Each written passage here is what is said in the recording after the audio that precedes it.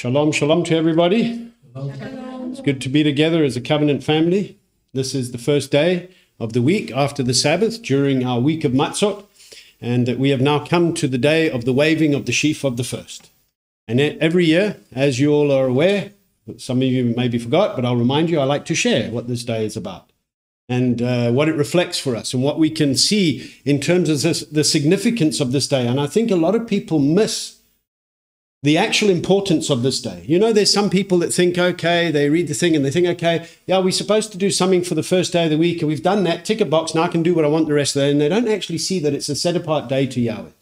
Vayikra 23 lists for us all the called out, appointed gatherings of our Master, set-apart gatherings that are to be proclaimed. And he starts with the Sabbath, and he said, these are my Sabbaths. And so the Sabbath sets the tone for all the appointments. So this is a Sabbath-like day.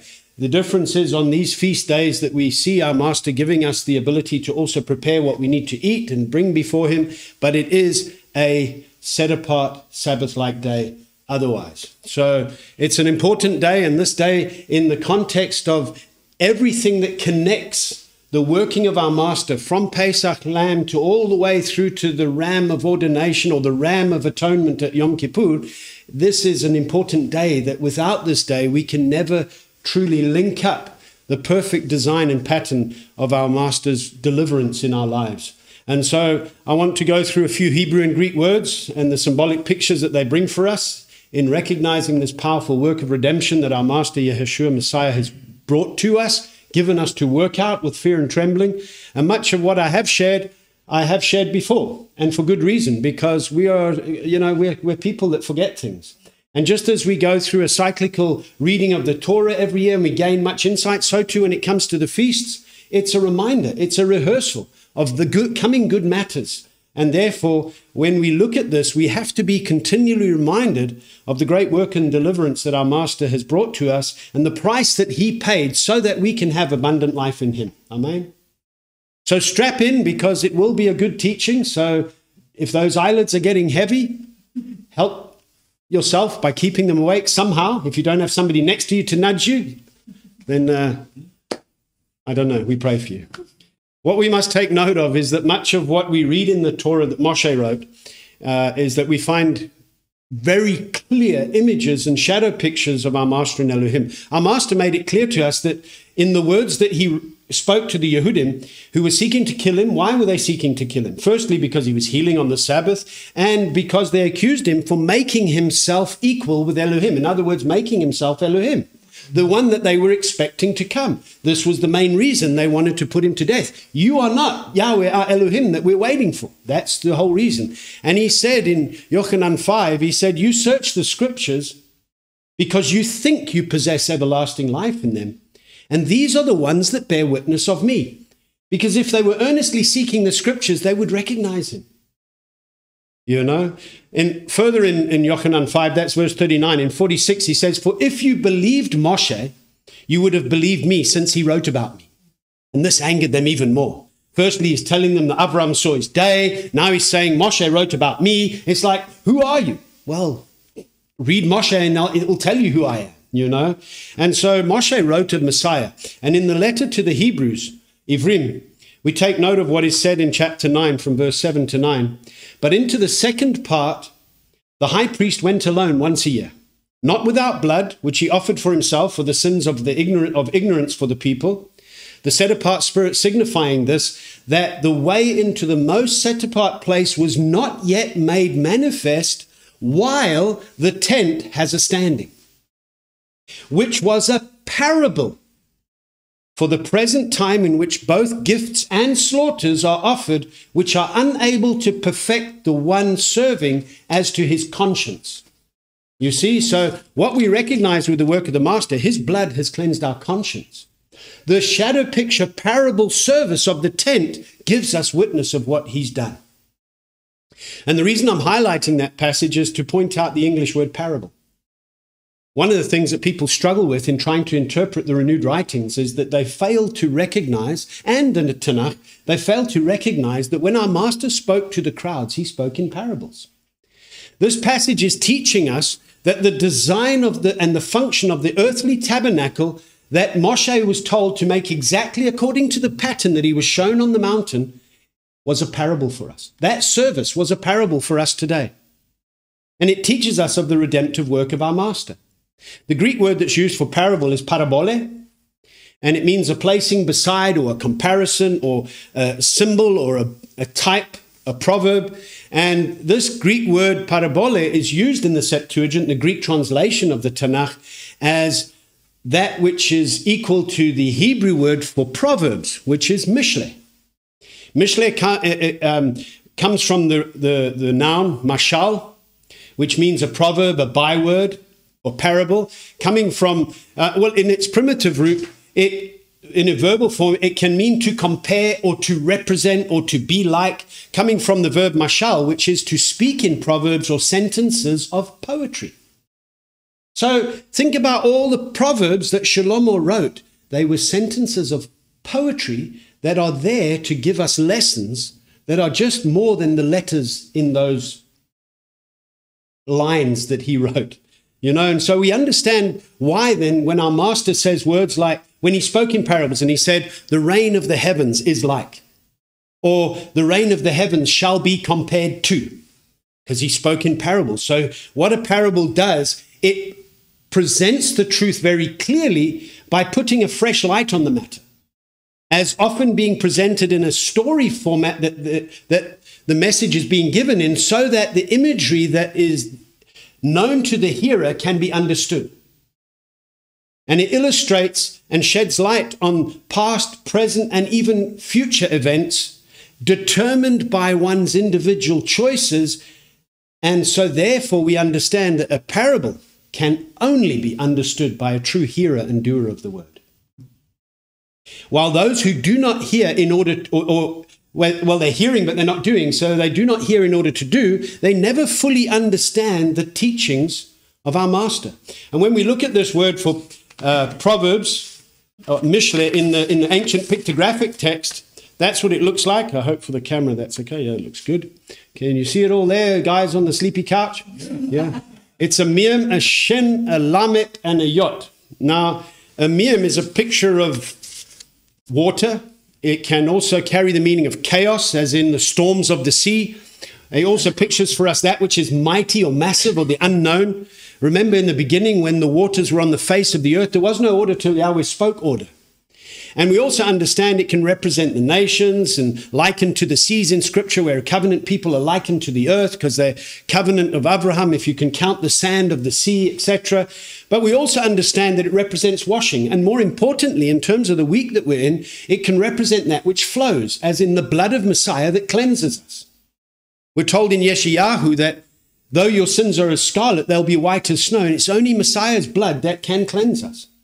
Then the shin is two front teeth. It represents chew or to meditate on, and obviously chewing and meditating and getting into the word. So also what comes from our mouth. So it represents the word and that which we meditate on. The lamet is a picture of a shepherd's rod. It represents authority. And so therefore we understand our good shepherd and the authority under which we walk, because his sheep know his voice. And the yot is a picture of an arm and a hand, outstretched arm and hand. It represents the functions of the arm and the hand to work, to throw, to make, and therefore also represents again the outstretched arm of Yahweh. To whom has the arm of Yahweh been revealed? So what we get from this in the ancient pictographic is that we are cleansed by the washing of the word through the shepherd's work of redemption. So therefore the tabernacle service was a parable of our Master's work of redemption. Does it make sense?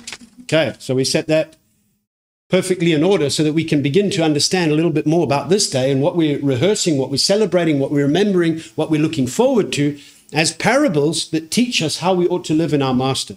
Our Master and Good Shepherd came to cleanse us through the washing of his word, as a husband washes his bride. And coming in the flesh, revealing to us the very arm of Yahweh that saves, because no man can redeem another man. And so Yeshua, the man, is actually a clear witness of the prophecy that Yahweh would come born of a maiden. This immaculate conception that's so wondrous for us to comprehend, that the Creator would choose to come in the form of man, sinful man's form, but yet no No sin. Yes, no sin. And we're able to understand all through the feasts of Yahweh, the lessons that they teach us, the parables that are contained within, and then understand that these feasts are making very plain to us the revelation of Yeshua Messiah. And with that being said, we can understand then that the sheaf of the firsts, or the sheaf of the first fruits, and day 7 of Matzot that we're going to gather tomorrow to have a closing festival, also a Sabbath-like day, are very clear parables of Messiah. Sometimes we find that the 7th day coincides with the waving of the sheaf, depending on how the week goes. This year, we've got waving of sheaf today. Tomorrow we close the festival. Today's day 6 of Matzot. Parables that are perfectly told through the clear instructions of our Master are to be guarded, and they are to be done. We get to rehearse them, as they establish for us the proper timing that reflects the work of the Master, and the hope that we have, that we look forward to, can remain intact. Sadly, there are so many who are blinded as to the importance of the appointed times of Yahweh. A veil still remains over their eyes when Moshe is read. Shaul reminds us of this in 2 Corinthians 3 verse 14 to 16. It says, "But their minds were hardened, for to this day when the old covenant is being read, that same veil remains, not lifted, because in Messiah it is taken away. But to this day when Moshe is being read, a veil lies on their heart, and when one turns to the Master, that veil is taken away." Our Master made it very clear to his taught ones that they were able to understand the parables, that it's been given to them who are in him to know the secrets of the reign of the heavens. But those who are outside, parables are heard but not understood. So as we guard and keep the Sabbaths and the feasts of Yahweh, we get greater clarity in our understanding, and we gain great insight in the powerful parables that are contained within the instructions regarding his feasts. So it's not just a list of do's and don'ts or what you should do. It's giving us insight and clarity of why we're doing it. So today we're looking at the waving of the sheaf of the first fruits that was to be done on the morrow after the Sabbath during unleavened bread or matzot. And this is given to us in Vayikra 23 regarding this day from verses 9 to 15. So I think it's important that I remind you of these words so that we understand why we're here today. And our brothers and sisters that are online with us, and those that will watch online a bit later due to time differences, we thank our Master that we get to celebrate this seated in the heavenlies with him. And it says in Vayikra 23, "And Yahweh spoke to Moshe, saying, Speak to the children of Israel, and you shall say to them, When you come into the land which I give you, and shall reap its harvest, then you shall bring a sheaf of the first fruits of your harvest to the priest. And he shall wave the sheaf before Yahweh for your acceptance. On the morrow after the Sabbath, the priest waves it. And on that day, when you wave the sheaf, you shall prepare a male lamb a year old, a perfect one, as a burnt offering to Yahweh. And its grain offering, 2/10 of an ephah of fine flour mixed with oil. An offering made by fire to Yahweh, a sweet fragrance. And its drink offering, 1/4 of a hin of wine. And you do not eat bread or roasted grain or fresh grain until the same day that you have brought an offering to your Elohim, a law forever throughout your generations in all your dwellings. And from the morrow after the Sabbath, from the day that you brought the sheaf of the wave offering, you shall count for yourself 7 completed Sabbaths." What we see from verse 10 here is that we are told a sheaf of the first fruits of the harvest was to be brought to the priest, and he was to wave that before Yahweh. Verse 11 tells us it takes place on the morrow after the Sabbath. I know I'm repeating myself, but I want you to understand the perfect pattern in timing that we have to recognize to understand the parables of these feasts. This waving of the sheaf of the first will therefore always take place on the first day of the week. The instructions that were clearly given by Elohim in order to let these events take place on this day shadow picture the parable of the waving of the sheaf in order for us to understand that work which our Master did on this day by being both the sheaf of the first as well as the high priest who offers up and waves the sheaf of the first. Vayikra 23 verse 4, our Master tells us these are the appointed times of Yahweh, set apart gatherings which you are to proclaim at their appointed times. Devarim 16 verse 16 to 17 says, 3 times a year your males are to appear before Yahweh your Elohim in the place which he chooses, at the festival of Matzot, the festival of Shavuot, and the festival of Sukkot. And none should appear before Yahweh empty-handed, but each one with the gift of his hand according to the blessing of Yahweh your Elohim, which he has given you. Now, as we understand the parable of the pattern of the tabernacle and this going, we know now in Messiah, this pattern continues, but it's not only males, because now in Messiah there's no male or female. So we all come before his face. And no one comes before him empty-handed. How do you come before his face? This feast of Matzot, which is not just the Passover meal. It's not just the ending of the feast. It's a collective of 7 days, including the preparation for Pesach. So it's like an 8-day festival, so to speak, similar to what we have at Sukkot. It's this feast of Matzot is the first of the 3 times a year that each one who was registered appears before Yahweh with the gift of his hand according to the blessing of Yahweh, which he has given them. Do you believe that you have now been registered in Messiah, having passed through the waters? Then this is for you. How has Yahweh blessed you? This is a feast where you get to show it through the offering of your hand. And I'd like to look at a couple of Hebrew words in regards to the instruction on this day to help us understand the wonderful pictures of our Master, so that the parable of the waving of the sheaf can be understood and celebrated with joy, not with a heaviness. The term or the phrase, the sheaf of the first fruits in Hebrew is Omer Rěshiyth. So Omer Rěshiyth is translated, or the word that's translated as sheaf is Omer. Now, this is important for us to understand in the pattern that we see in Scripture in terms of harvest. The sheaf or the Omer was understood to be a dry equivalent or a dry measure of 1/10 of an ephah, which means, and the Hebrew word that's translated as first fruits in regards to this day, or the waving of the sheaf of the first fruits, is Reshit, which means beginning, chief, first fruits, or foremost. And it comes from the root word rosh, which means head, beginning, top, chief, and we understand who our head and chief is, who our beginning is. This day is often called by many people as Bikurim, and you'll even have these pictures with the menorah and all the feasts, and they get it mixed up because they have Bikurim and Shavuot. And the term Bikurim is only found to be used in reference to what we will be doing in 50 days' time. At the Feast of Shavuot, the Feast of Weeks, the Feast of Pentecost. Don't be offended by the word Pentecost. It's just the Greek word for count to 50. Okay. The Hebrew term Bikurim is found in Vayikra 23 verse 17 with the feasts that we are commanded to call as set-apart gatherings.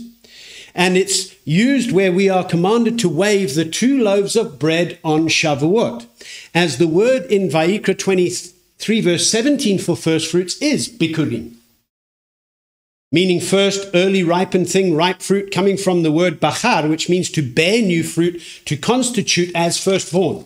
So while the Bikurim is waved on Shavuot, it's on the morrow after the Sabbath during the week of Matzot that we are in fact commanded to wave a sheaf of the first, or better understood as the first of the first, or even better understood, the first of the Bikurim. And this waving of the first actually gives us the assurance of the fullness of the harvest that is still to come.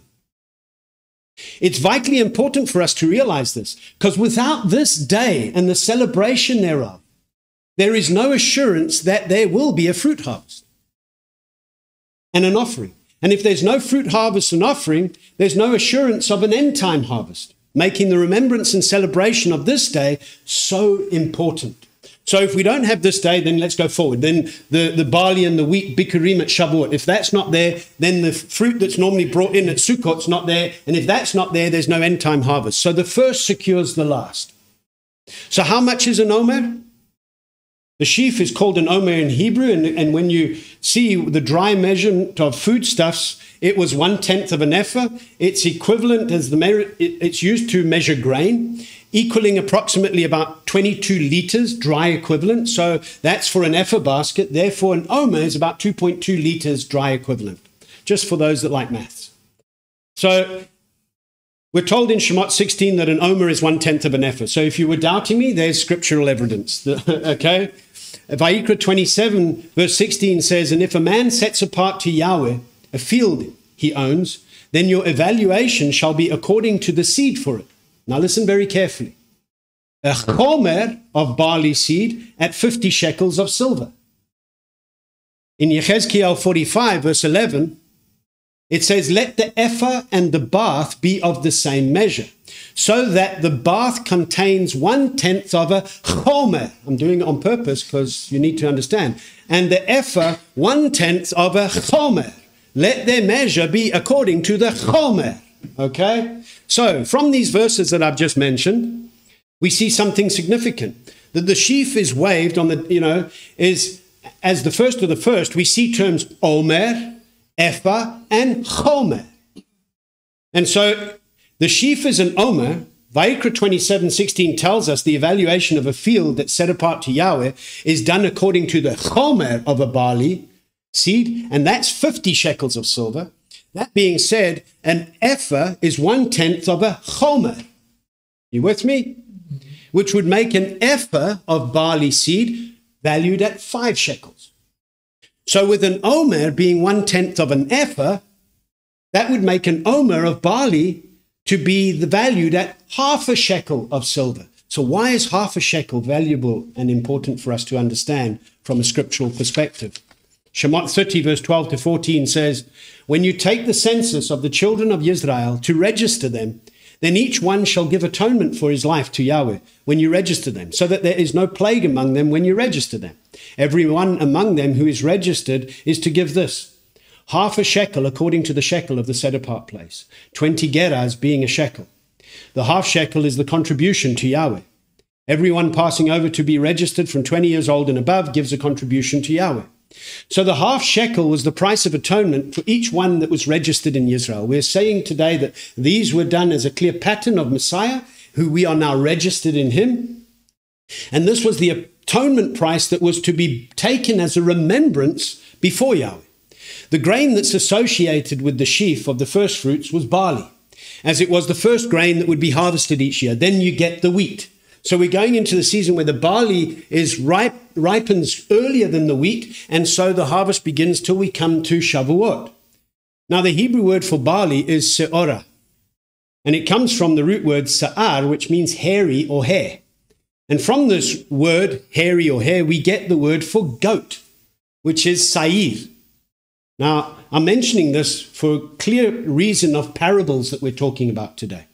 The sheaf of the barley is waved, and it's estimated at the price of atonement for each person that's registered. We therefore see the relationship in these words between the goat that is slaughtered for the sin offering in order to make atonement on Yom Kippur, being a shadow picture of the atonement that our Master brought through his own blood in order that we might be counted in him and registered as his own.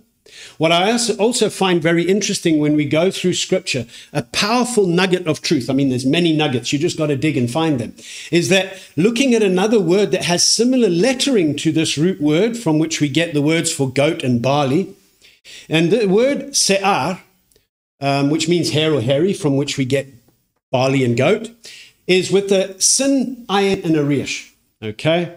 A word that has similar letters is the Hebrew word that's translated as gate.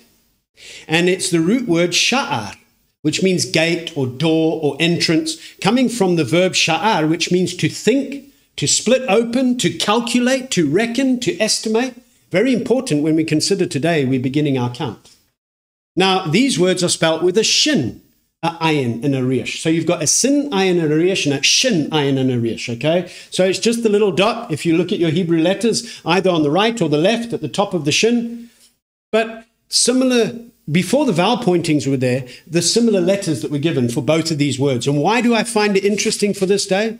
Well, the Hebrew word for gate, sha'ar, is the word that's used, obviously, for the gate of the tabernacle. Because if it's the word for gate and the gate of the tabernacle, it makes sense, okay? Some of you probably didn't understand that. But it's important to understand that because the Greek equivalent to gate is pule. Now, pule is used to describe the very narrow gate that our Master mentions in Luke 13:24, when he says, strive to enter through the narrow gate, because many, I say to you, shall seek to enter in and shall not be able. What does this have to do with barley? What does it have to do with atonement? And what does it have to do with the sheaf? A whole lot.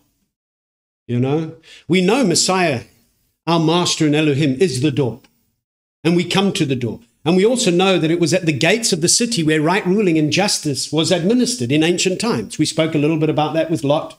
You know, this is where a proper check would be done, people entering into the city. And our master, therefore, has provided for us through his working of atonement and deliverance for our lives, an entrance into his reign, according to his proper right ruling and justice. And as we begin to think about these words and just meditate on the significance of all these words that I'm mentioning to you, some of them you've forgotten already, but you look through the notes later and remind yourself, you know, but we find a very powerful passage in another working parable of events in 2 Kings or Melachim Bet, chapter 7, where we see in verse 1, it says, and Elisha said, hear the word of Yahweh. Thus said Yahweh, about this time tomorrow, a seah of fine flour for a shekel, and 2 seahs of barley for a shekel, at the gate of Shomeron. In this verse, we both see the word for barley, seorah, and we see the word for gate, sha'ar, being used. You know what Elisha was doing here? We've spoken about this before. I'll just give you a little reminder. This was the good news of deliverance as a parable for us today. And this was to the people in Shomeron. They were surrounded by the Arameans, and they were facing a severe famine and a lack of provision. They were under this immense attack and threat of the enemy, fearing for their lives. I mean, a woman was starting to eat their own children. It was terrible. One of the officers of the sovereign didn't believe this good news that he was proclaiming, and he died. You go look at the end of the chapter. He died in the gate as he was trampled underfoot. He was told, you'll see it, but you will not be able to partake in it. And I encourage you, go read that account, because you'll be reminded that it took 4 leprous men who went to see if they could find food, because they thought, you know, hey, what's going to happen to us? We're going to die any which way, so let's go. And when they got to the camp, they saw the enemy had fled, but left everything behind. And what you'll notice from the words of Elisha is that the price that was being declared for wheat and barley was a lot lower than it had been, because you know in times of famine there's inflation. And most people didn't believe there's no ways that that can be the price. And what's worth taking note of here is the barley and the gate. The price of 2 measures of barley was 1 shekel. That makes the price of 1 measure of barley a half a shekel. That's the atonement price for each person, as 1 measure of omer or barley is a half a shekel. So here we have in Scripture, in tying in with today's rehearsal of this event, a reminder of atonement that we have in our master and the waving of the sheaf of the first, and a parable of deliverance being proclaimed through the physical events that took place in history. Who has believed our report, some might say, as we consider these events? The guy that was trampled in the gate didn't believe the report. We're all sitting here today because we've believed the report of the outstretched arm and hand of Yahweh being revealed. And in light of this day, we gather in his name in order to celebrate and proclaim the good news, Yeshua Messiah. Entrance into the reign has been opened for us by his life, death, and resurrection, and the waving of the sheaf of the first. The Omer price has been paid. We've been legally grafted into Messiah by his blood in order to serve him forever. Now we have the assurance that if we stay in him, we shall be lifted up when he comes again. Either from the grave if we sleep before he comes, or changed in the twinkling of an eye. Each one in his order. So therefore, Omer or a sheaf symbolizes a single person and is in fact a picture of oneself being turned over to Yahweh in the process of becoming useful to his community, his bride. Shemot 16 verse 16 says, this is the word that Yahweh commanded. Let every man gather it according to each one's need, an omer for each being. According to the number of beings, let every man take for those who are in his tent. Remember, an omer is 1/10 of an ephah. An ephah basket represents a full basket, a quorum, a collective of people. And in the Hebrew text, wave the sheaf before Yahweh is written as follows. Vehenif et haomer lifnei Yahweh. And literally it can be expressed as, and wave or present the sheaf or the omer before the face of Yahweh. The root word for wave is nuf, Okay, obviously written here as vehenif, okay, because you shall wave. So nuf means to move to and fro, to shake, back and forward, sprinkle, wave, you get the idea, okay? In essence, it carries a broader meaning of presenting, okay? Maybe some of the guys were a bit nervous and that's why I was shaking, but it's a presenting, coming before the master with confidence. And it's from this root word that we get the word that we will see in 50 days' time for the wave offering, which is tenufa, which means a swinging or a wave offering. So those 2 loaves in 50 days' time, we wave like this in symbol of the work of our master. Today, it's just a sheaf. 50 days' time, it's the whole body. You understand? So it's a wonderful picture. Without this day, we can't understand what Shavuot's about. And this waving of the first was a public acknowledgement of the great and perfect goodness and provision and protection of Yahweh, and it was done with a sure belief of the one who is the provider for all that we need. Remember, this comes into the beginning of a year where people would come to bring the sheaf of the first, not knowing how the harvest is going to play out. So what this day symbolizes is a pure element of belief. By the time you come to Shavuot and you're now giving a first of the harvest, it's a representation of what you've brought in the harvest. You're coming to give thanks. But today is even, in a sense, greater belief because you don't know what will happen in the next 50 days. So it's coming and saying, and it can be based on your past and seeing how he's blessed you because you have some working in that. And if Yahweh hasn't blessed you, you need to introspect, go and look inside and see why. Because this is a celebration of belief, not knowing what tomorrow holds, This day of the Omer Rěshiyth is a day where we get to publicly, each person gets to publicly declare their acknowledgement of Elohim, their Redeemer, their Savior, their Provider. And you know what? It's not just lip service. That's not what today is just about. It is a confession of the lips, but it's a demonstration that is done physically with one's goods. That's what was done every year as a parable of what we continue to rehearse in celebration of our master. What is he? How has he blessed you? What's in your hands? This is a day where you get to publicly acknowledge that. And it shouldn't be a threatening thing because it's you before Yahweh. Mishle 3 verse 9 to 10 says, esteem Yahweh with your goods, with all the first fruits of all your increase. Then your storehouses shall be filled with plenty and your vats overflow with new wine. Ezekiel 44 verse 30 says, the first of all the first fruits of all, and every contribution of all your contributions belong to the priests. And the first of your ground meal you give to the priests so that a blessing rests on your house.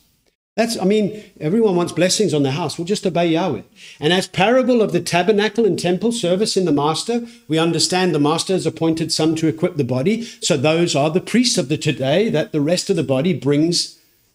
I double my there today. That bring. So we still continue in the pattern in the order of Melchizedek.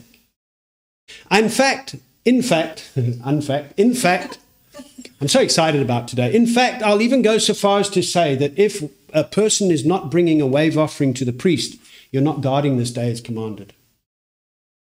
What we are to remember and celebrate is that Yeshua Messiah, as high priest, offered up on this day the Omer Rěshiyth, the wave offering of the first fruits, when he presented those who were raised after his resurrection. This offering of the first of the sheaf, or the sheaf of the first, it reminds us and secures for us, as I said, the harvest to come. So what took place on this day assures us of the expectation that we can hold firm to. And therefore it encourages us not to worry what's going on in the world, because this day, today, is that boosting reminder inside us that it doesn't matter about all those conspiracies out there, because we have a hope that is sure and secure. Amen? And it will not fail. As it's waved, the expectation and the sure hope that we have will not fail, because what our master did when he performed the high priest duty on this day to secure his set-apart nation, his priesthood, his treasured possession as a secure bride forever. Bamidbar 8 verse 11, we are told that Aharon was to wave the Levites before Yahweh. Now, he didn't pick each guy up and wave, it's again, present them before Yahweh as a wave offering from the children of Israel.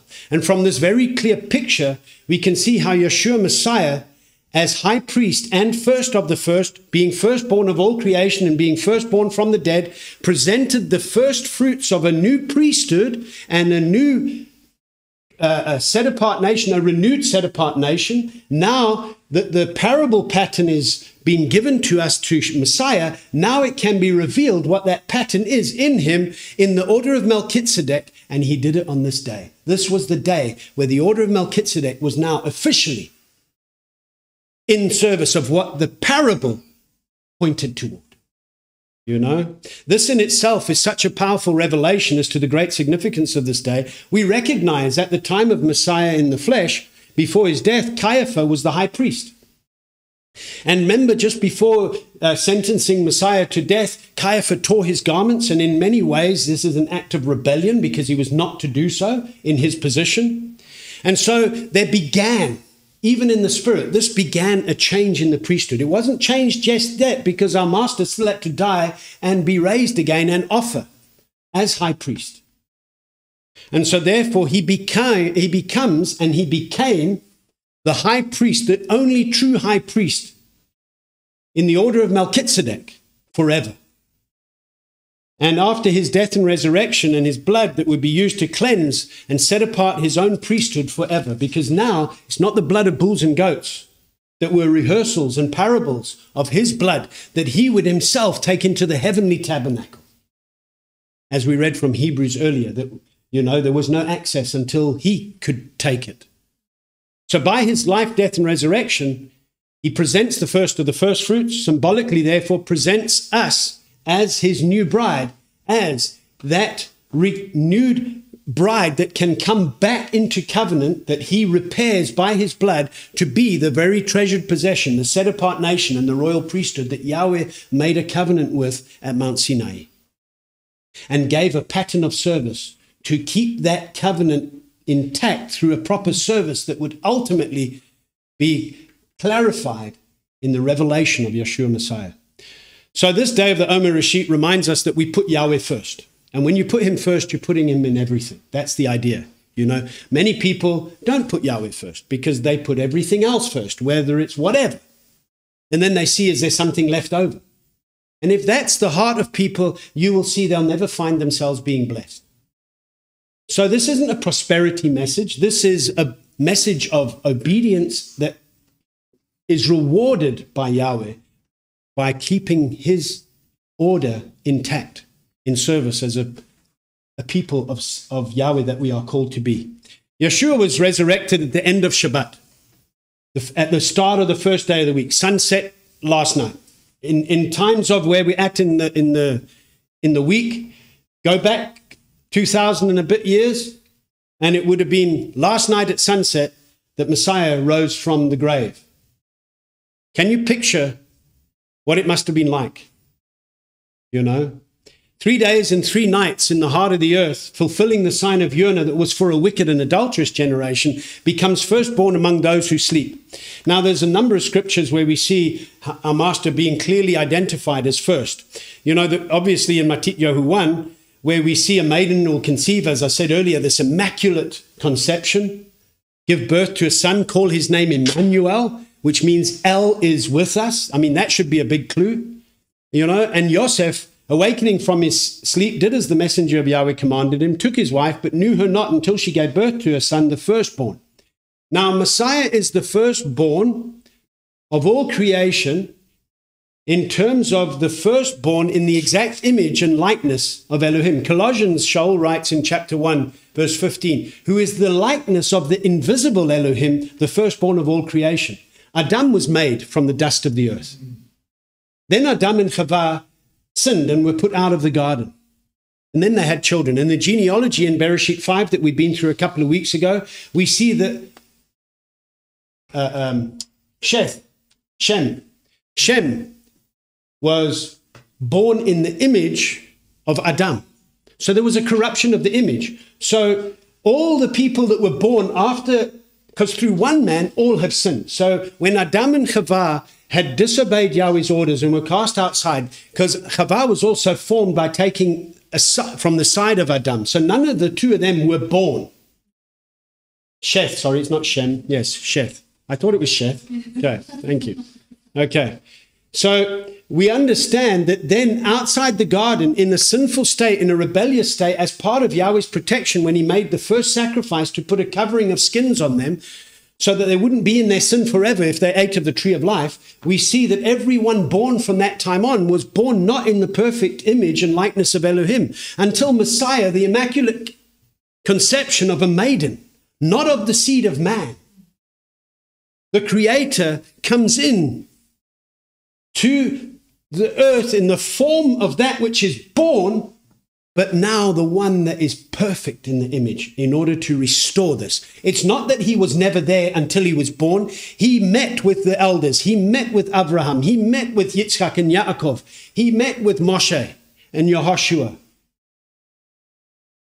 But in order to restore the likeness and image of Elohim in man, he had to come and do that work himself to overcome that. Because as through one man all have sinned, through the one man all can be saved. Not all will be, but all are able to be if they would call upon him. So he is the firstborn, not because of time, but in the exact image and likeness of Elohim. And also when he died, obviously we know that our master died just before sunset of the fourth day of the week. After the preparation of the Pesach, he is the Pesach lamb. He dies, and 3 days, 3 nights he's in the heart of the earth. But when he died, we also see in Matityahu 27, verse 53, the tombs were opened, and many bodies of the set-apart ones who had fallen asleep, coming out of the tombs after his resurrection, they went into the set-apart city and appeared to many. This is a passage that's often very quickly read over very fast and not questioned or taught, because a wrong system of worship doesn't know how to expand on this, especially in the season that we're in, what the world is in, where they can't even count 3 days and 3 nights. Okay. Yeshua waved this sheaf offering of the souls unto the Father, and he presented those who were raised as a sheaf of the first. These graves laid open for 3 days and 3 nights when he died. When the veil was torn, there was a big earthquake. The graves of many set-apart ones, not just any, set-apart ones, were opened. We don't know exactly who they were, okay? We're not given a name list, but it was set-apart ones that had died in the Master. Their graves laid open, and they stayed open for 3 days and 3 nights. Only after the Master was raised from the dead did they come up out of the tombs. And that night, last night, picture the scene, go back a bit. Last night, imagine, you've just had Shabbat. Now you're preparing for the first of the first. And, you've had a great Shabbat. And it's kind of like for them, it was a great Shabbat. But what happened to our master? He told us this, and we've got prophecy about third day. Where is he? What's going on? And then they start getting knocked on the door by some of these guys that have just suddenly appeared again. Maybe it's people they knew. Maybe it's even people they heard of, from of old. Oh, what would you be like if you just saw people that were in the grave suddenly coming and say, hey, I'm here. It's time for us to go to the Father, but I'm just witnessing to you now. What an event. At the death, as I said, the temple veil was torn. And after 3 days and 3 nights, after Yeshua was raised, these ones that came out of the tomb were taken up the very next morning, today, because when Miriam saw the Master in the morning, he says, do not touch me, I've yet still to go to the Father. And because these guys were witnessing all over. You can imagine the chaos. Now the religious lot couldn't keep the people quiet, because what now? And he went to offer up this first of the first. And in Vayikra 23, it says, in the day that I read earlier, on the day of that you wave the sheaf, you prepare a male lamb 1 year old. Our Master is that perfect year-old lamb. And it's in Yochanan 20 where he said, don't hold on to me, I've not yet ascended to the Father. Now people get confused about Father-Son roles. He's still in the role of a Redeemer in the flesh of man. So therefore, he subjected himself to that which is man, laid down his deity. So he's still in the role of the role of the Son to redeem us back to the Father. And then in Chazon 22, we see Messiah, the one who died and lives forever, speaking to Yochanan, saying, the one who overcomes, I shall be his father and they will be my son. So the son becomes the father, as per prophecy of Yeshayahu 9. The son is born unto us, and among his names it's everlasting father. So still in the role of that which is a role of redemption, he still had to go and present as high priest, you know. And so that day he ascended, he offered the sheaf of the first, an offering on the and the next evening. So tonight, I'm trying to help you understand timing. So tonight, he comes and he stands in the midst of the taught ones. They just had the day of the waving of the sheaf. They'd heard reports that some had seen him at the tomb, and they're all anxious. No, where have we seen him? You know, and other guys were saying, yes, but we met him on the way and everything else. And then he appears before them behind closed doors because they were afraid of what was going on in a sense because the persecution was high. And he stands in their midst and he breathes on them and they receive the set apart spirit. Now, this was a first fruit, the first of the Spirit that would be poured out at Shavuot on those that were gathered. Remember when the Spirit and there was tongues and everybody spoke in all the different languages? Okay, that's a reversal of the confusion of Babel back to the unity of Yahweh where everybody could understand the witness. So here we have another first of the first. So Messiah breathes on them the set apart spirit. And here's a wonderful thing to realize. While many of them might have been, oh, what's going on? I don't understand fully. Please make it plain to us. Who is the Father? Who is it? If you've seen me, you've seen the Father. And they're all like this. And then after they received the set apart spirit, they were able to confess that he is Master Yahweh. The very thing that Thomas said, the next week, I have to first see. And when he saw his side and his hands, he said, my master and my Elohim. So only by the set-apart spirit of Elohim can you confess that Yeshua is Messiah. The first fruit of the bride of Yeshua Messiah was commissioned and equipped to go and make taught ones of the nation in the order of Melchizedek. It's also on this day of Omer Rěshiyth that we begin to count to seven. Count seven, then carry on to 50. Okay, we're commanded to count 7 completed Sabbaths until the morrow after the 7th Sabbath, which is 50 days later at Shavuot. Now, it's not 7 sevens, as some people with their weird calendars try and get involved in. There has to be 7 completed Sabbaths. It's very important. So it'll always be the first. So Shavuot will always also be on the first day of the week. And that's why the believers were gathered there. It wasn't now a new covenant that now the old's gone and now the church has established something new. No, the believers that were gathered there were keeping this commands of Yahweh as according to Vayikra 23. And so we know 50 is symbolic of the Yovel, the release. And I just want to touch on a couple of words for counting, because the root word that we typically understand for count in our instruction to count 50 days is safar. It means to score or mark as a tally or record or celebrate or commune or inscribe, recount. Safar is, we get the noun from the verb sefer, sephar is the verb, and from that we get a noun, sefer, which means a document, a writing, a scroll or a letter. And this word is used to describe the book of the Torah. We are to be a people that are continually counting in our master, meditating on the Torah day and night, as Yehoshua was told, to be strong and courageous and not let the sefer of the Torah, the book of the Torah, depart from your mouth, but you will meditate on it day and night so that you guard to do all according to all that's written in it, for then you will make your way prosperous and be successful and act wisely. If we don't count, we can't retain the cleansing. Many people get a washing, but they fall away because they don't count. And this season of counting reminds us that we are to be a counting people every single day. Safar is used 161 times, and it's translated as tell, told, number, declare, numbering. And this is the only other one I want to show you in the pictographic script today. So you've got a samek, a pei, and a rish. A samek is a picture of a thorn. And as we know, nobody really likes thorns. Hey, Henry, when you were doing what was that bush? The bougainvillea, you got pricked a few times, you know.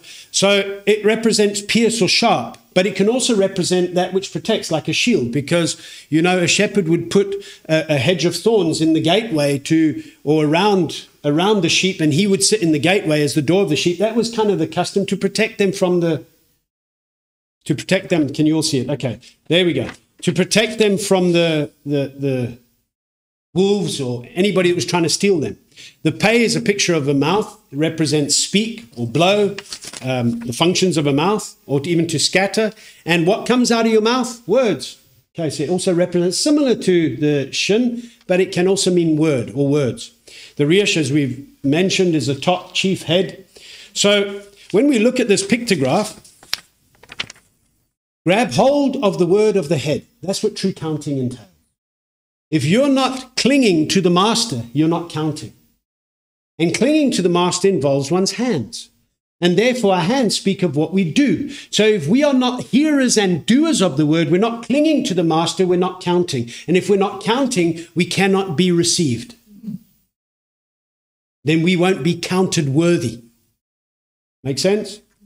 And also what we see from this is a wonderful picture of drawing near to the master when we confess, when we bring our sins, as pictured by the thorn, and confess them with the open mouth to Yeshua. Our Messiah, the head, is the one who cleanses us. So this helps us understand this season of counting is recognizing, when he gives the parable of those that when you want to build, if you don't sit down and calculate the cost, and then you carry on and you didn't have enough to finish, and people are going to mock you and say, oh, look what you did. So many people live that way today.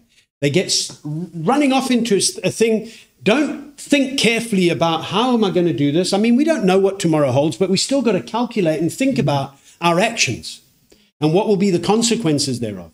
Yeshua is this very Omer Rěshiyth that was waved, and he is our high priest that waved the Omer Rěshiyth. He's the bread from heaven. He paid the atonement price for us all. He is the first fruit and the beginning and the end. And if we don't properly count the cost of following our master, we may just end up being unable to finish the race that we so eagerly began. And that's why this counting is so important from today. Every year, or some years, but this year I want to do it again, so I hope you're not falling asleep too quickly. I just want to explain this period of counting in the picture of some of you this year have been trying to make some unleavened bread, and I hope you've been successful in it. But I want to give you a picture, a typical process of making bread and how we can learn from grain to loaf what it means to be in the master.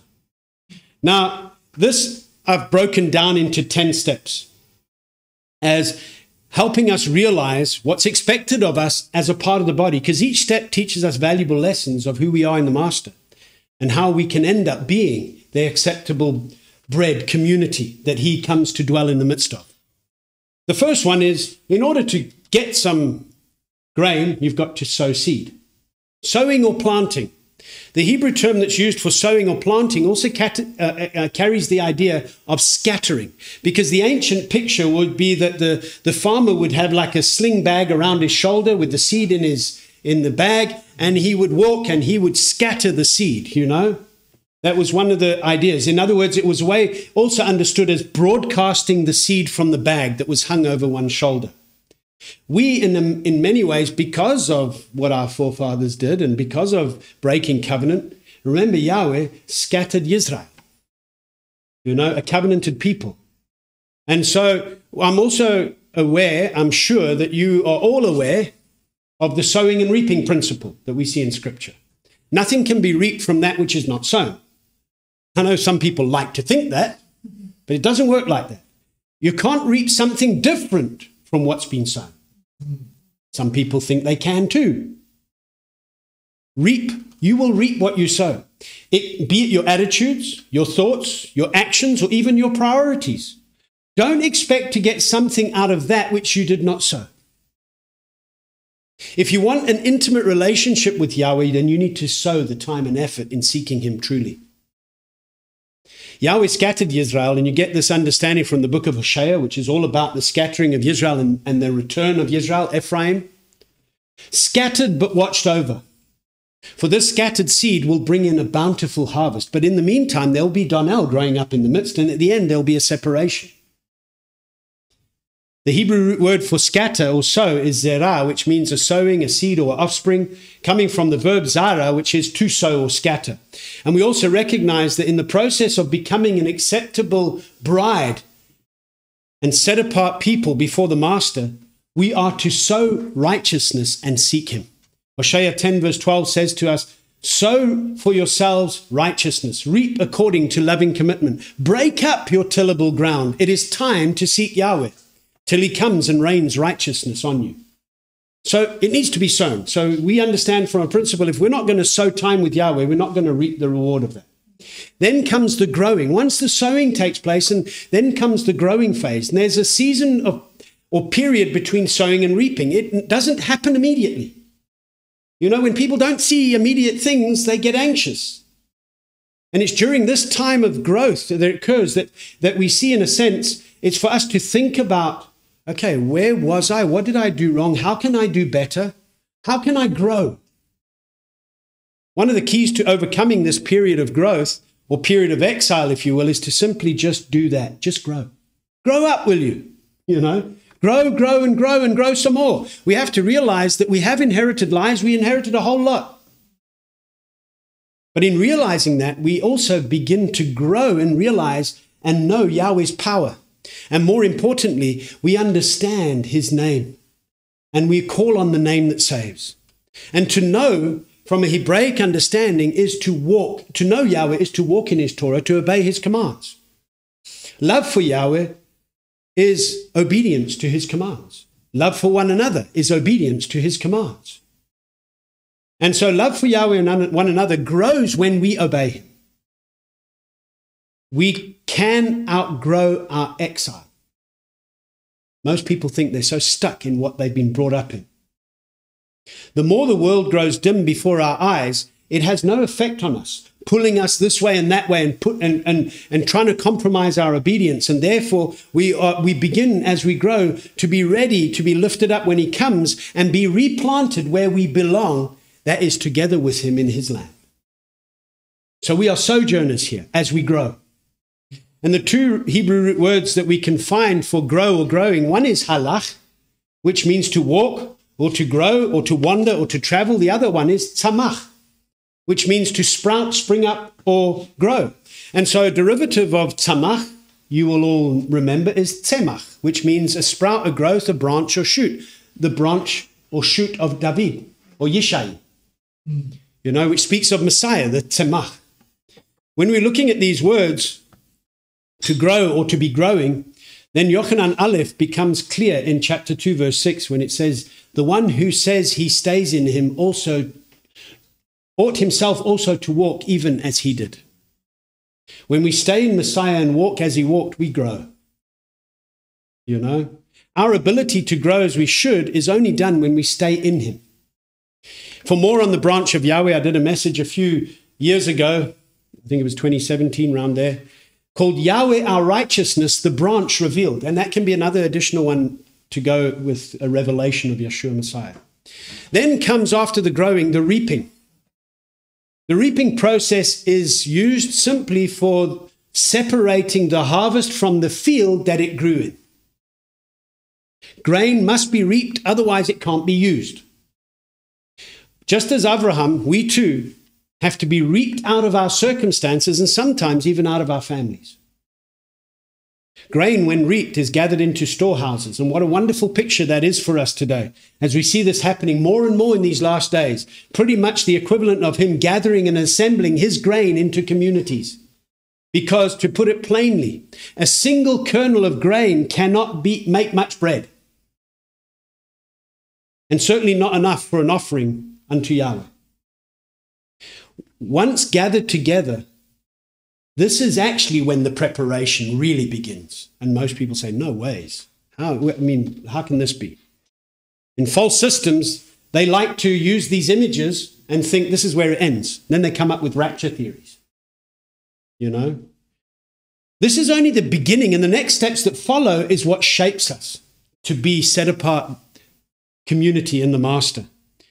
This that we are gathered together in his name, this place as a people, not the bricks and mortar, but we as living stones, is one of his storehouses, where we gather together in him and we're trusting for much grain to come together, you know, being made ready and prepared the Hebrew word for reaping is katzar. It means to reap or harvest. And then after the reaping comes in is the threshing. This word in itself sounds sore, you know. This is why you see so many people stopping at the reaping phase, because they don't like threshing. And therefore they don't like the disciplining that's necessary, you know. Most people prefer to not have any threshing in their life, you know, quietly sit in a barn, no use to anyone at all. Easy to understand why nobody likes to be threshed, because it sounds like thrashing, and that's exactly what it is. So many people left the reaping stage into threshing or thrashing, soon want to jump back to the safe old barn of a no good premature stop. The Hebrew word for teach, this is when teaching really starts to begin.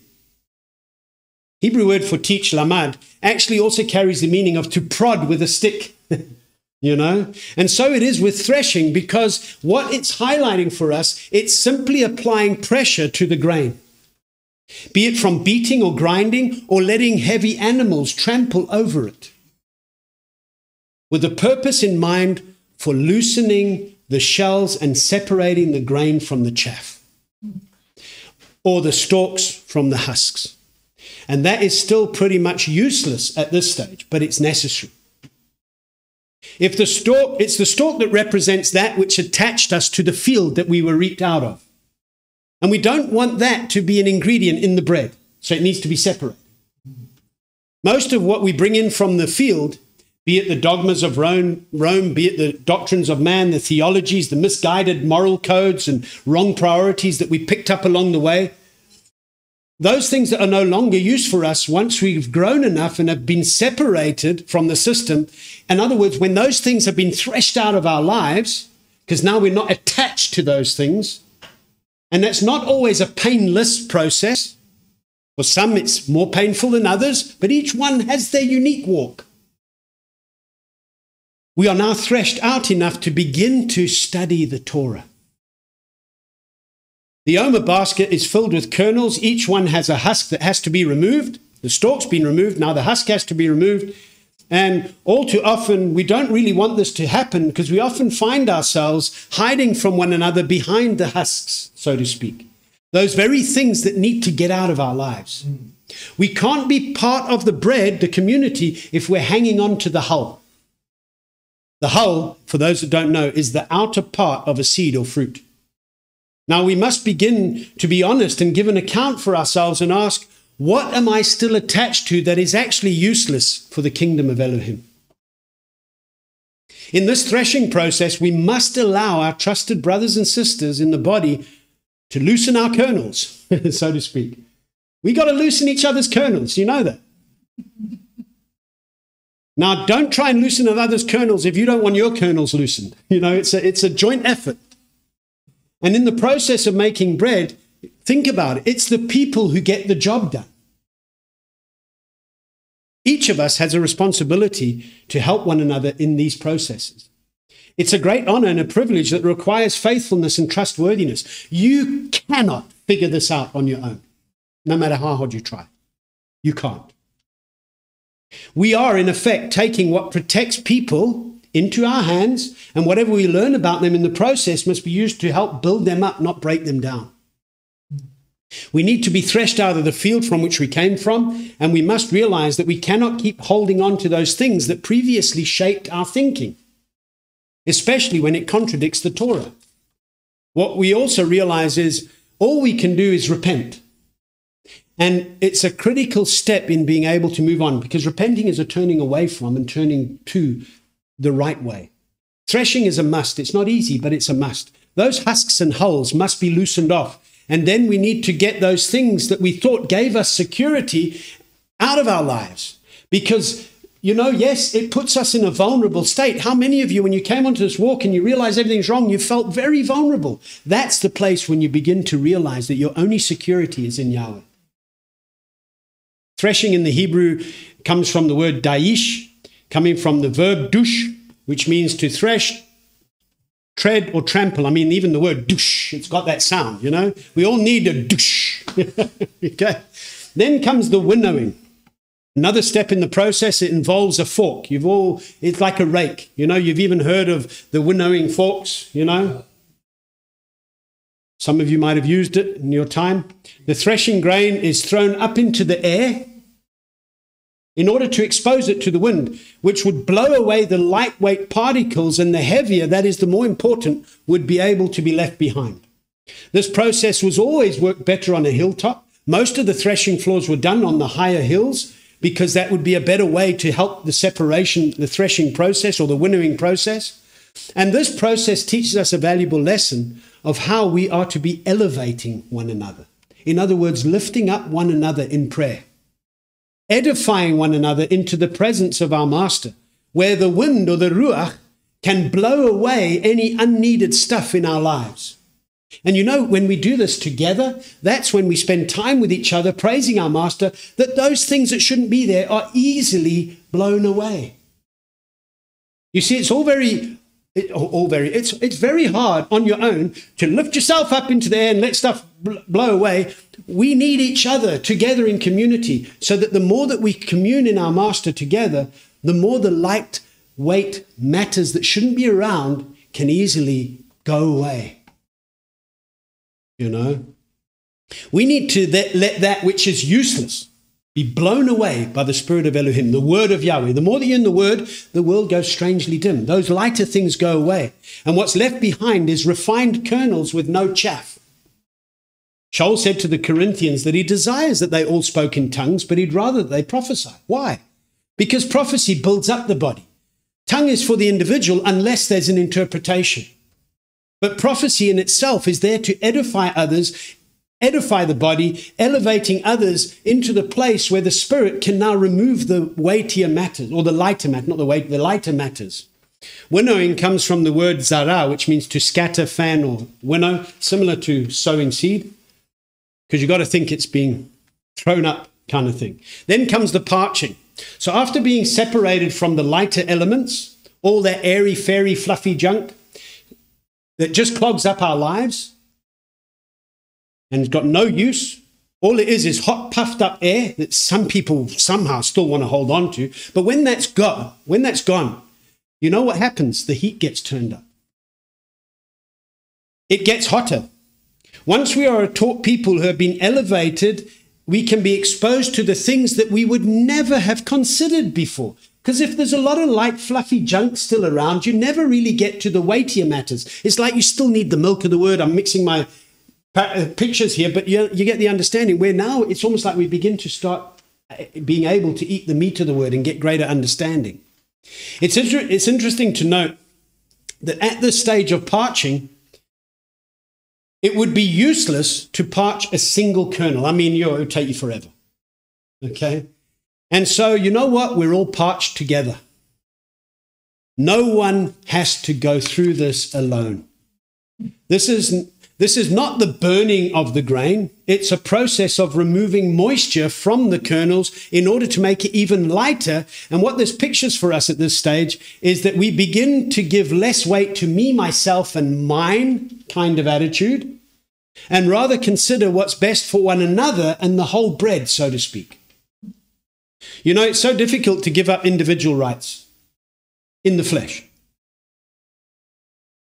But we can when we're in it together. Parching may cause tears. In fact, more often than not, it will. Think about it. Tears is a release of moisture, isn't it? So this is the parching process. To parch in Hebrew is the word kal, which means to toast, parch, or scorch slowly. Sometimes this parching is not a quick thing. Then comes the crushing. Oh, come on, how much more do we have to go through? In ancient times, all bread was known as what is called stone ground, because in fact, many archaeological sites, you find many ancient millstones being found, or parts of them, and a millstone was two huge concrete stones that were used for crushing. Grains were crushed between the stones, and in many ways, the two stones of the millstone, in a parabolic idea of understanding that we're the bread of Yahweh, it reminds us of the two tablets of stone, the witness of the words that Yahweh spoke to the nation of Israel at Mount Sinai. The kernels are not destroyed in this process. In fact, they are actually now becoming usable and useful. Usable, useful, same thing. The kernels are now not separated as individuals, but they can become one flour and become an inseparable mix, which is a picture of a people who have the same purpose, the same mind, the mind of Messiah. And at this stage, we can safely say that a bird cannot come and snatch away a single kernel. There's no way to identify a single part of this bread now, or these kernels being crushed together. It's like this: as we obey the Torah, love Yahweh and love one another, you know what happens? We begin to become inseparable, and we begin to become one. Our Master prayed in Matthew 17 that we become one. To crush or grind in the Hebrew comes from the word tachan, which means to grind, and the word tachana is used for a grinding mill. Then comes the sifting. In the Second Temple times, it was recorded in many writings. I'm not saying this is according to the Torah, but the practices that they did teaches us some lessons in the process. In the Second Temple times, the offering for Shavuot was believed to have been sifted 13 times, letting it become finer and finer and finer. And typically, we understand 13 represents the numerical value for the Hebrew word echat, which means united, unified, or one. And so the closer we get together through obedient living and fellowship, the more refined we become. Those who are crushed with us are our true neighbors. One thing we have to realize is that if I do not bring my part, and I'm causing disruption in the body, causing the refining of the body to stumble, then it gets sifted again. And you know what? You might just get sifted out. The word for sift is nuf. Remember I said nuf, to wave. So again, you're tested. Because then comes the testing, which carries on with, it's the similar process, but testing comes as a body or as a loaf. The temple treasurer in the ancient times, according to the writings, they would come and he would plunge his hands into the refined flour, and it needed to be so fine that there wouldn't be any flour still on his arms. You know, Kayla, you were struggling with a lot of flour the other day, you know? In fact, they were so strict that if it adhered to his flesh, it would be refined again. Or you know, and what we see here, this isn't a case of what teaches us valuable. It's not, this strict procedure might seem like, what's the use? But it's not a case of, oh, well, it's their problem or it's someone else's problem. All of us have to be sufficiently refined together. None of us can become the complete bread. It's a responsibility of everyone to become part of. If you do not bring your part to the body, for the sake of this teaching, the loaf and the batch is failing the test due to your inconsistency and compromise and whatever it is, not getting rid of the light stuff, whatever it is, you may, as I've said, just be simply sifted out. Remember, Satan is the one who desires to sift us out. He asked Yeshua if he could sift Kepha. We need to be careful that we're not sifted out by continually failing the test. We learned yesterday, Abraham failed a couple of tests, but he passed with flying colors because he learned through that. In Hebrew, the root word nasa means to test or pry. Try, not pry. Please don't pry. Test or try. And it's used in Devarim 13, verse 3, where it says, do not listen to the words of that prophet or that dreamer of dreams, for Yahweh your Elohim is trying you to know whether you love Yahweh your Elohim with all your heart and with all your being. When people are heaping up for themselves those that tickle the ears, we go back and you say, when that dreamer of dreams or prophet comes and he's leading you away, firstly from unity of the body, and now questioning, why do we need to do this command? Yahweh's trying you. He sent that teacher that you went looking for. So he's trying you. Do you love him? Then comes the baking, but obviously before the baking, moisture's added. Okay, kneaded into bread, permeated with the good leaven, and then baking. Once it's tested, it can be baked, presented fresh unto Yahweh as the first fruit of wheat or barley at Shavuot. And so, because it has been permeated with the kingdom, it will be able to be presentable before the Father. We spoke yesterday about the woman and Sarah and the 3 measures of meal. At Shavuot, 2 loaves, as I said, are presented, and we see a couple of root words in Hebrew that are used for bake, and it's important to understand it because we understand this part of this process. One is afar, which means to bake or cook. Bashal means to bake, boil, ripen, grow ripe, or seethe. And seraf means to burn or to be set on fire. It's another word that's used because you got to understand you need a bit of heat. So when we look at all of these, we get the idea of the ultimate process of bringing us together as presentable and an acceptable bread before Elohim is that we are to grow and we are to be on fire for him. Fan into flame. Another word which carries great significance for us in the understanding of a bread-making process is the Hebrew word lavan. Now, lavan isn't put into the bread, but I'm using this word for good purpose because lavan means to make bricks. And it comes from a primitive word that means to make white. This word is used in Bereshit 11 verse 3 when the men wanted to build a tower to the heavens and make bricks and bake them. This was a wicked time, a wicked building. Yahweh came down and caused a confusion and sent them throughout the earth. When we see the word used in reference to how the bricks would be made through baking, we can reflect on how we are called to be living stones in the Master, being built up in him.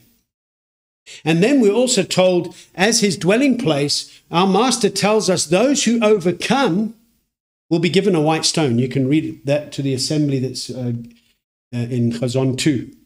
And you'll be given a white stone and a renewed name. The process of making bread, I think, is extremely important for us to understand in how we become overcomers in Messiah so that we can receive that entrance into the reign as identified as his, purified from all leaven.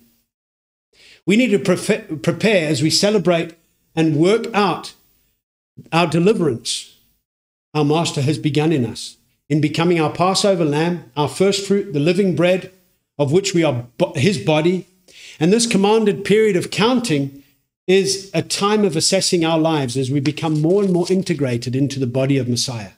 From Pesach to Shavuot, we see from barley to wheat, from matzah, unleavened bread, to lechem, bread with leaven, from impurity to purity, from Mitzrayim to Mount Sinai, the mountain of Yahweh. And what we can see is that this is a wonderful time for us to consider this being called out of darkness, being delivered from the bondage of slavery in Mitzrayim, and then seeing that how our Master now has us on a journey to a secure place in him.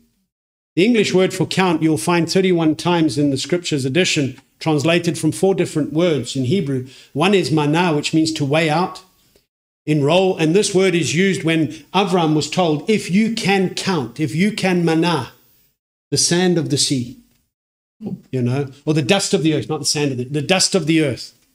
So your seed shall be counted too. Then obviously Safar, we know. Kasas is another one, which means to estimate, divide, make your count. And it's used in the instruction about making your count for the lamb regarding each home for the Pesach. So it's all this calculation, estimation. Chashav is another one, which means to plait, to weave, to plot, to think, to compute, to value. It's used 124 times, and it's also translated into English as intended, thought, or designer. So why I'm mentioning these is because to count's not just, 1, 2, 3. It's like thinking. You got to think. You got to really understand what you're doing. And so when we're cleansed by the blood of the Lamb, we see by the cleansing of the leper after 7 days, and when he's washed and he's clean, we see this picture of our Master has cleansed us from all the leprosy of sin. But how we compute that in our minds is very important, because we're warned in Hebrews, if we purposefully sin after having received the knowledge of the truth, there is no other slaughter offering. On the topic of counting and taking up our stake, our Master said, when I mentioned earlier about the guy that didn't count the cost, if you wish to build a tower, do you not sit down first and count the cost, whether you have enough to complete it? Otherwise, when he's laid the foundation, is unable to finish it, many will mock him and saying, this began to build but was unable to finish. When we become followers of Yeshua Messiah, many might ask, do I have what it takes to finish? The obvious answer in yourself is no. But that's why Shaul says, thanks be to Yeshua Messiah. Because our resources that are necessary come only from Elohim. He's given us all that we need for life and reverence. And what Yeshua was talking about here was total commitment, an enduring, persevering heart. Stop giving up when the going gets tough. Do not be one of those who follow Yeshua wholeheartedly and then give up. Like the 70 taught ones that found it a hard teaching, saying, how can we eat your body? A true follower of Yeshua Messiah doesn't shrink back and get destroyed, even when setbacks come. But a true follower is one who believes and is saved, who lives by belief through works, belief obedience, Torah obedience. And when the going gets tough and the chips are down, they keep living by belief obedience. Often people are committed, but only for a while when things seem to be rosy, And through various reasons, they begin to drift away. And then when they drift away, Donnell gets sown into their hearts, and then they can't identify the difference. And then they find themselves like, well, I don't really care anymore. The question we ask ourselves today as we begin our count is, have you, and will you continue to count the true cost of discipleship? The Greek word that's used for count is sephizo. And this word that's used, sephizo, in the Master saying, don't you sit down and count and estimate if you're trying to build. This word is used in Chazon 13, verse 18, where it says, here is the wisdom. Here is the understanding. Let him calculate or count the number of the beast. For it is the number of man, and his number is 666. Oh, what does this mean? Please go see the teaching on Chazon 13. You'll get greater insight into that. This is very awesome stuff, because our need to properly count requires us to have wisdom and understanding. We are told to get wisdom, and with all you're getting, get understanding. And as we know, we are instructed by this to not forget and not turn away from the word of our Master's mouth. When we begin to grasp how important it is to count and count correctly, we gain understanding into the word. And when we keep his feasts and understand the parable of the feast and what it entails for us, we get more wisdom. We grow in that wisdom. And in the doing of it, our understanding grows. And when our understanding grows, we begin to more easily be able to calculate the number of the beast. In other words, we recognize what is of Yahweh and what is of the beast, what is of man and the flesh. If we don't properly count the cost of following the Master, we may just end up being those that can't finish the race. Another Greek word that's used for count is hegomai. It means to lead, command, consider, account, suppose, think carefully upon. And it's used 30 times and translated also as governor, because anybody who's leading you should be able to count. And if you're leading others, you should be able to count, because you shouldn't be the blind leading the blind into a ditch. Yaakov 1 verse 2 uses hegomai when he says, my brothers and sisters, count it all joy when you fall into various trials. He didn't waste time in his letter. It's in the second verse of his letter. Opening statement, telling us to be accounting people, and linking that concept to Shavuot and beginning our count to Shavuot, the joyful feast of wheat and barley that's brought in, we realize that we must count it all joy to be in the Master. This is what today's about. It's a celebration that because of him being lifted up on our behalf and him lifting up the first of the first, that he's the one that will come and lift us up. When we recognize the need to look more closely at the Master's commands and counting the cost of following him, we realize that comes with some heavy decisions to make at times. In fact, he tells us that if anyone comes to him and does not hate his father and mother and wife and children and brothers and sisters and his own life too, he's unable to be his taught one. And whoever does not take up his stake and follow him is unable to be his taught one. So he wasn't saying you must deliberately go hate somebody, but when you're not putting him first, you can't be a taught one. You can't be a counter. Hard words they might be, but he was basically saying you must put your total trust in him and not in others. As much as none of us like or want to be hated, because our Master said you'll be hated by all for his name's sake, but when we endure to the end, we will be saved. Shavuot is a picture of the Yovel release that we're looking forward to. At Shavuot, we remember we were slaves in Mitzrayim. At Yom Teruah, we remember that we're betrothed. We remember the sounding that takes place on Shavuot. So now today, we are also reminded of our ability to count. There's a journey ahead, you know. This time of counting is a recognition of how we've been rid of sin and looking at the bread process. All the light and fluffy junk is out of our lives. It should be. And it requires concentration. You know, maybe I've been speaking too long for some people. It's like, I don't know how to keep concentrating. You've got to learn to concentrate because that's what's going to keep you standing in the Master. You know, it requires a daily choice of choosing life over death, blessing over curse. And the joy that this responsibility brings must result in our alert ability to call many out of darkness, whether they want to hear or not, through our lives being a fragrance of Messiah. When the sheaf being waved by our Master himself, we recognize that the harvest is now begun. Because one of the key aspects of this, that the harvest would not be able to be started until the priest would wave the sheaf of the first. So when we think of this, we don't say, oh, we'll get to it later. Don't say 4 months to the harvest. It's a picture from Shavuot to Yom Teruah. The harvest is ripe. The workers are few. Praise Yahweh, we're here today because we've been enlisted as workers, servants, friends who know his business. And as we give remembrance to this day and the importance thereof, we're reminded to put first things first. We acknowledge the work of our Master. We also publicly declare before his face that we will be workers in the harvest. Lifting up our hands before his face, bringing before him our declaration of our best, as symbolized by our act of belief in bringing the sheaf before his face, to say, this is my celebration of you. This is how I see you blessed me. I'm ready to keep working for you. And as we give remembrance to this, we are reminded to put him first and make sure that our priorities are put in a proper order as he as Master and Elohim should be first in all. On this day of the waving of the Omer Rěshiyth, what do you bring before the face of the Master? Yeshua met these requirements of this feast for sure.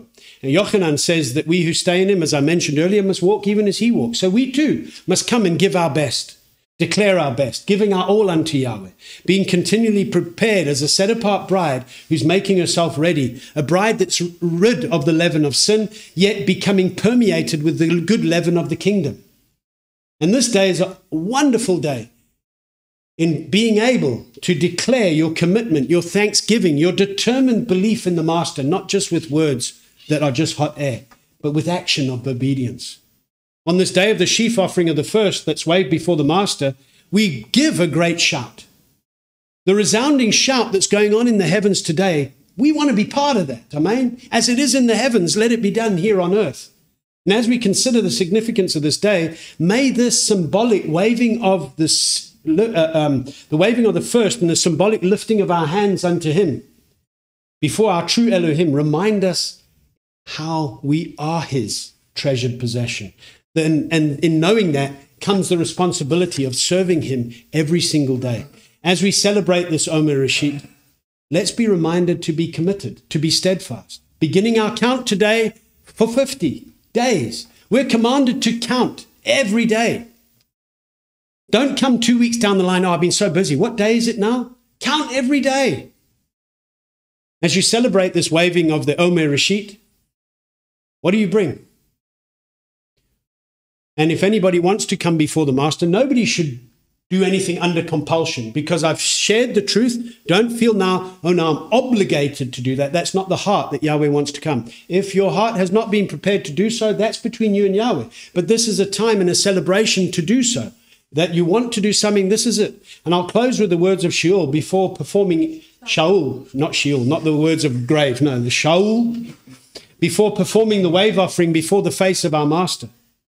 2 passages I just want to read. One is Ephesians 5 verse 2. And Shaul reminds us, and walk in love as Messiah also has loved us and gave himself for us, a gift and an offering to Elohim for a sweet smelling fragrance.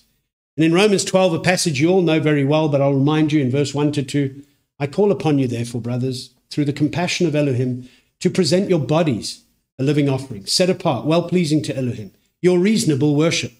Do not be conformed to this world, but be transformed by the renewing of your mind, so that you prove what is that good and well-pleasing and perfect desire of Elohim. Amen. So, as we see the pattern of this day, symbolically, here's some green barley that we just symbolically wave as a wave offering unto our Master, signifying the work that our Master's done. And in bringing this teaching to you, I hope that you've been concentrating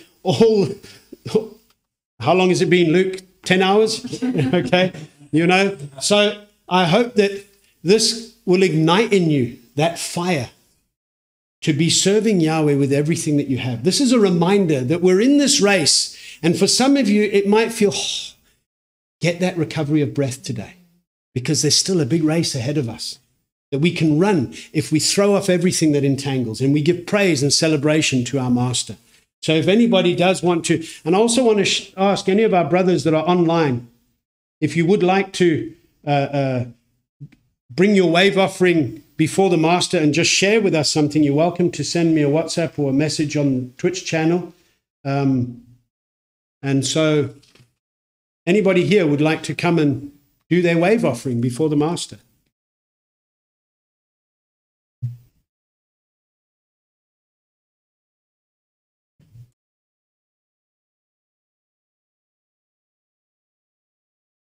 Okay, Patrick, come.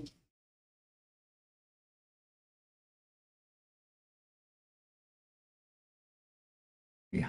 Okay, Pat. Yeah. I would just want. Yeah, you can lift it up to Yahweh. I just want to say thank you to Yahweh for keeping me at my age, that He would restore my mind, my memory, and everything else. I would bless this money. Thank you. Amen. Amen.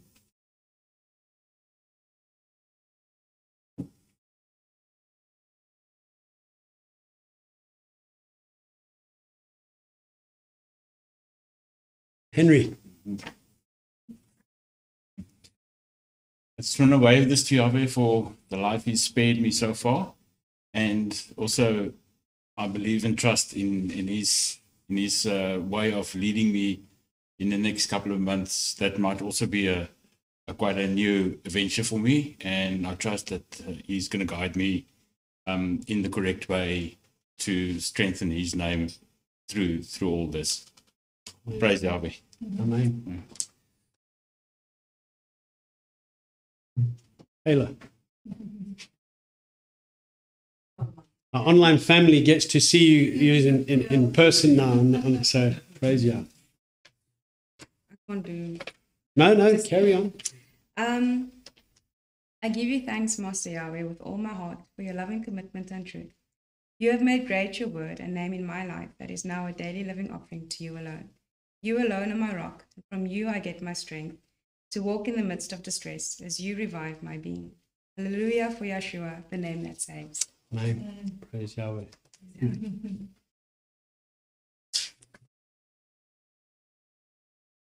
Thank you. Yes, you may.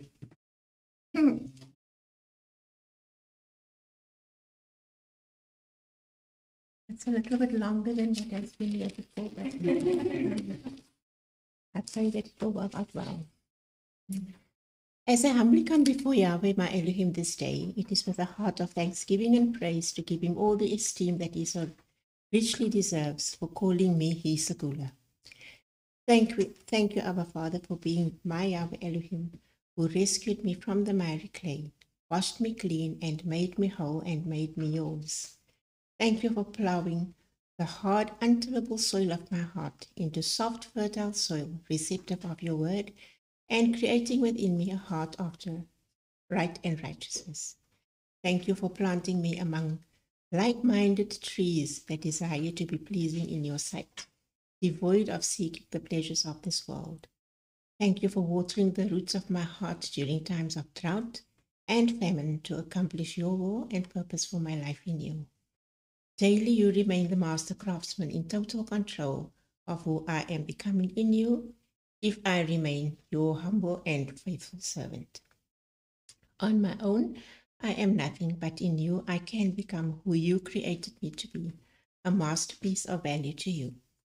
In this world that has become crazy, self-seeking, self-serving, and proud, keep those of us who are seeking after you in spirit and in truth steadfast on the narrow path of our deliverance, looking forward to what lies ahead with grateful hearts, to becoming yours at your wedding feast. May I continue to strive to become more like you in spirit and in truth, more like you, less of me, with a purity of heart that desires that your will and your will alone always be done irrespective of circumstance. Keep my body and spirit pliable and moldable to your purposes for my life. I humbly ask that you continue to bless this FOTC fellowship, that each one who hears the teachings going forth to the four corners of the earth will hear God and do your instructions and make the informed decision to follow you. May we as your family always remain in your service. In Yeshua's mighty and powerful name I pray. Amen and amen. Amen.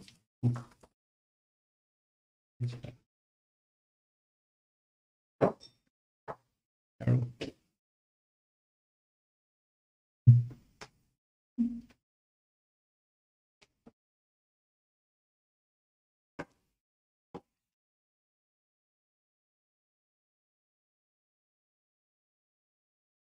My heart is filled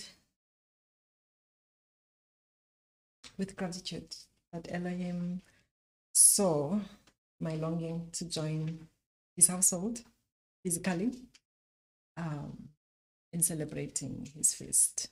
And I'm grateful and thankful to you, Master Yahweh, that being in the Master is the greatest honor and privilege that I have ever had, as he's the giver of life, as you are the giver of life.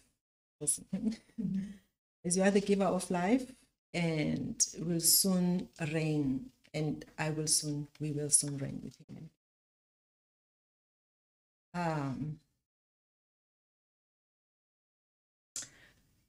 I know that if it was not for your Torah, I would have perished in my affliction. I would have been completely done away with, to put that. And I'm just so thankful for his favor, your favor, and for your love and commitment that I don't even deserve. And I thank you, Elohim, for your promises that are yes in Messiah Yahushua. And my Redeemer and my Master, my Elohim, for if your Torah has been, this is what's big in my heart, that if your Torah has not been my delight, I would have perished. And I know that completely. And I know that I can rely on you for the year ahead, because you are the Elohim who sees me and who hears me in my distresses. And I can enter the year ahead with joy and gladness, because I know that you are my Elohim and you have my back and everything, you have everything under control. I just wanted to read. I saw you had it marked on your phone. You want Romans 8? Yes, I just wanted to read Romans 8, from verse 28. Oh, you got it there, or do you want to read here? Okay. You prefer reading there, okay? Yes, it's bigger. Bigger. Make the letters big. Okay. And we know that all matters work together for good to those who love Elohim, to those who are called according to his purpose. Because those whom he knew beforehand, he also ordained beforehand to be conformed to the likeness of his Son, for him to be the firstborn among many brothers. And whom he ordained beforehand, these he also called. And whom he called, these he also declared right. And whom he declared right, these he also esteemed. What then shall we say to this? If Elohim is for us, who can be against us? Surely he who did not spare his own Son, but delivered him on behalf of us all, delivered him up on behalf of us all, how shall he not with everything else, along with him freely give us all else. Who shall bring any charge against Elohim's chosen ones? It is Elohim who is declaring right. Who is he who is condemning? It is Messiah who died. And furthermore, he's also raised up, who is also at the right hand of Elohim, who also makes intercession for us. Who shall separate us from the love of Messiah? Shall pressure, or distress, or persecution, or scarcity of food, or nakedness, or danger, or sweat? As it has been written, for your sake we are killed all day long, we are reckoned as sheep of slaughter. But in all this, we know that we are more than overcomers through him who loved us. For I am persuaded that neither death, nor life, nor messengers, nor principalities, nor powers, neither the present nor the future, nor height nor depth, nor any other creature shall ever be able to separate us from the love of Elohim, which is in Messiah Yahushua, our Master. Amen. Amen.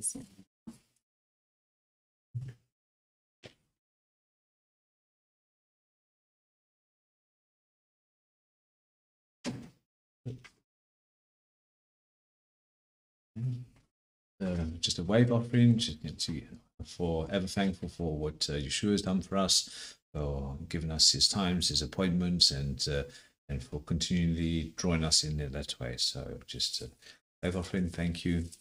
Yeah. Yes. Okay, Ricardo, you okay.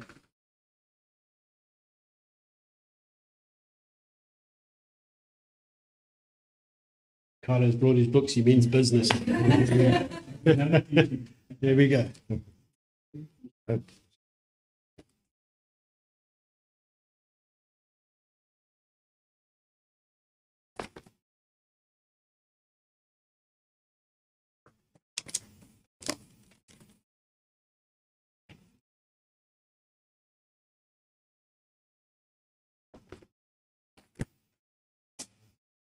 just want to present this wave offering before Yahweh. And the message that I want to share today is this Omer Rěshiyth is my 12th Omer Rěshiyth. And I just realized that I could not be where I am now if it was not for Messiah. Yeah, if it was not for Messiah. Mordechai told Esther, who knew she was born for such a time as this. We don't know all the answers, but it is Elohim's desire for us to be here and now at this present time and age for his purpose. And this way we can take courage and hope to proclaim the good news, Messiah overcoming death and lives forever. For the harvest is great, but the workers are few. This day is for me the expectation of deliverance and hope of everlasting life. It is a day where I recognize the price Yeshua paid for my sins. It is a day of realizing what his sacrifice means for me. And in that realization, it is my duty as a righteous man of the living Elohim to count the cost of following Messiah. And no amount of gold, silver, and riches can deter me from my confession of who Messiah is. For gold and silver perishes with the flesh, but his set-apart spirit that lives in me lives on forever. Yahweh chose us as his treasured possession, a royal priesthood, in the order of Melchizedek, to serve him in spirit and truth, being a witness to those seeing but not seeing, hearing but not hearing, of the weight of his sacrifice to all nations. Because Yahweh loved us first, we can love him, and his love is apparent in that he himself will lay down his deity to be offered up on our behalf. How do we reciprocate that love? By putting to death sin in our lives that so easily entangle us, staying upright in obedience to his word through every trial and challenges. 2 John 1 verse 6 says, and this is the love that we walk according to his commands. This is the command that as you have heard from the beginning, you should walk in it. Reminiscing about this feast from Pesach to this day made me realize that just once again, I've been redeemed from slavery in a sun-worship world as one walking dead, made alive through his set-apart spirit, washed, cleansed, forgiven, and dressed in righteousness, and through the life, death, and resurrection of Yeshua Messiah, my Master, King, and Redeemer. given the promise of everlasting life in him. And something that I just read this morning that I find is quite fitting for today is from Psalm 40. I want to read from verse 1 to 10. It says, I waited for Yahweh, and he inclined to me and heard my cry. And he drew me out of the pit of destruction, out of the muddy clay, and he set my feet upon a rock. He is establishing my steps. Then he put a new song in my mouth, praise to our Elohim. Many do see it and fear, and trust in Yahweh. Blessed is the man who has made Yahweh his trust, and has not turned to the proud, and those turning aside to falsehood. O Yahweh, my Elohim, many are the wonders which you have done, and your purposes toward us. There is no one to compare with you. I declare and speak. They are too many to be numbered. Slaughtering and meal offering you did not desire. You have opened my ears. Ascending offering and sin offering you did not ask for. Then I said, see, I have come. In the scroll of the book it is prescribed for me. I have delighted to do your pleasure, O my Elohim, and your Torah is within my heart. I have proclaimed the good news of righteousness in a great assembly. See, I do not restrain my lips. O Yahweh, you know. I did not conceal your righteousness within my heart. I have declared your trustworthiness and your deliverance. I did not hide your loving commitment and your truth from the great assembly.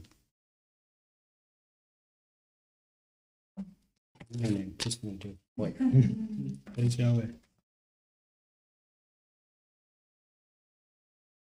Rachel.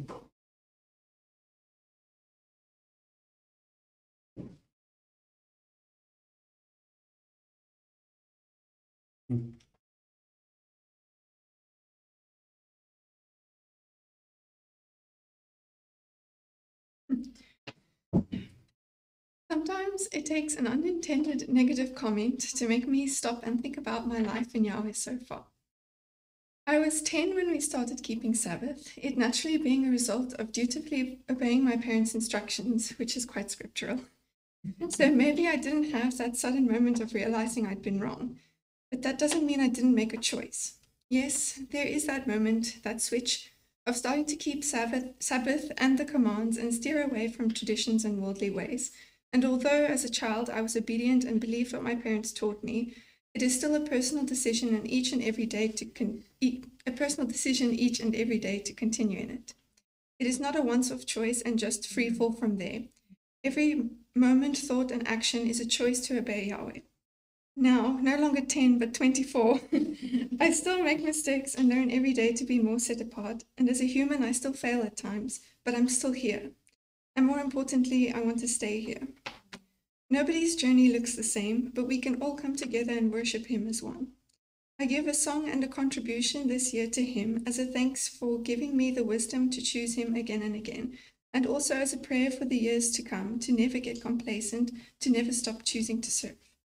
He has blessed me so abundantly, and I stand in awe of his great compassion in my life, giving me a safe home and the ability to give an offering back to him of the fruit from a job I love and to see the tangible increase each year. But mostly, I am so grateful to Yahweh that I get to celebrate his feasts again and again, and that I'm still here. Praise Yahweh. I'm going to play you the song that Rachel has also done along with her offering. She's also done a song this week, so I'll put it on the screen and then put it online for our... It's instrumental, so just in line with the words that she's just written. It is a song that she's composed called Still Here. Just get it on there.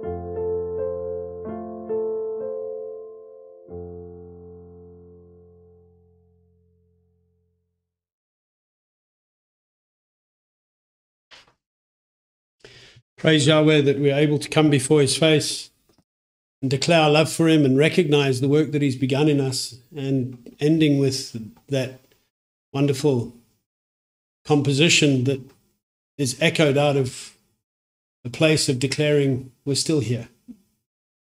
And we thank Yahweh that we're still here. Many come and go, but we're all still here. And we thank our Master that he is the only one that can keep us, guide us, and strengthen us to still be here when he comes. So on this day of the waving of the sheaf, we pray that our Master continues to bless every household and our covenant family that is growing online too. We long for that day where we'll get to embrace one another face to face and just be in our Master's presence together. But for now, while we're sojourning, we can make that declaration that we're still here. So we praise and give thanks and esteem to our King, our Elohim and our Redeemer. So I'm going to close in prayer. Can I just add, like Eva said, Okay. like Eva said when Yeshua said, do you also want to leave me? We say what he said. You have the words of life. Where else would we go? Amen. There's no other place that we would rather be than in our Master who has the words of life. So with that wonderful recognition of what we have in the Master, this is still a wonderful day to celebrate in his presence. I hope that we would hear from some of our family online and communicate too. And tomorrow we're going to be together again at 10 o'clock, closing this festival. I'll be sharing another wonderful message, Luke, maybe not as long, on what the seventh day symbolizes for us in a parable language again. And so it's with great joy that we begin counting and look forward to that which our Master continues to work in and through our lives. Amen. Let's pray.